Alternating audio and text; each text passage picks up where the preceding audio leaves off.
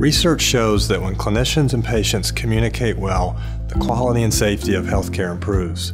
Good communication can help to reduce the risk of medical errors and prevent avoidable hospital readmissions.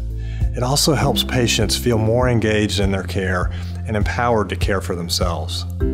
But communication is not a one-way street. It requires participation from all parties: clinicians, patients, and their families. As clinicians, we understand that patients' questions are important. We should encourage these questions because they help us address concerns and explain things that aren't clear. One way of improving communication during visits or while at the hospital is to simply ask questions. This helps patients take an active role and participate as partners in the care that they receive. Patients can get the most out of their appointments by prioritizing and making a list of their questions. Family members and friends should also get involved in this process, especially if they are helping to care for a loved one.